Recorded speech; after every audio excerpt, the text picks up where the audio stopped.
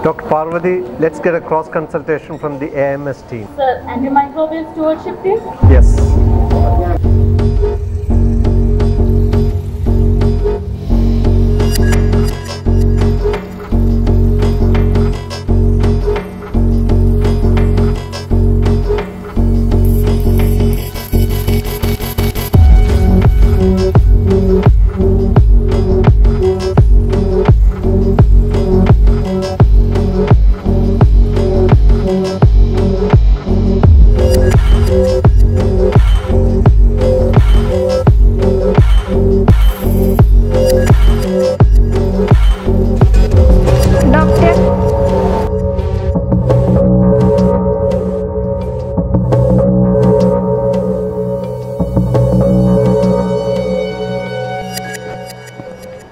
Sir, patient is tolerating the treatment. Saturation is normal and BP is maintained without Norrin. That's good.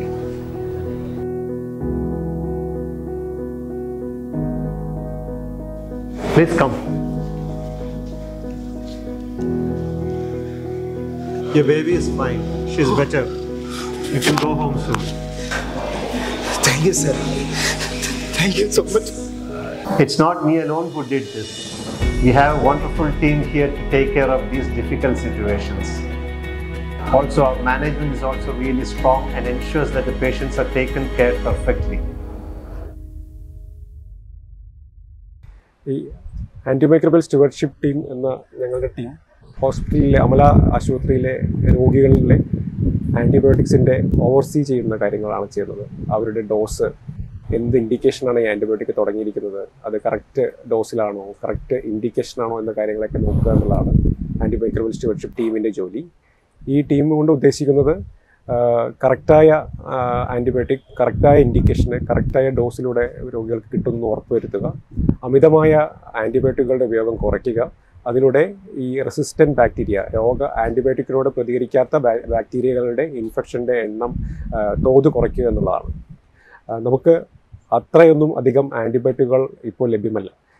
ഒരു പുതിയ antibiotic പോലും കണ്ടുപിടിക്കപ്പെടുന്നില്ല. കഴിഞ്ഞ 10-20 വർഷത്തിന് മേലിലായിട്ട് ഒരു പുതിയ ആൻറ്റിബയോട്ടിക് പോലും കണ്ടുപിടിക്കപ്പെട്ടിട്ടില്ല.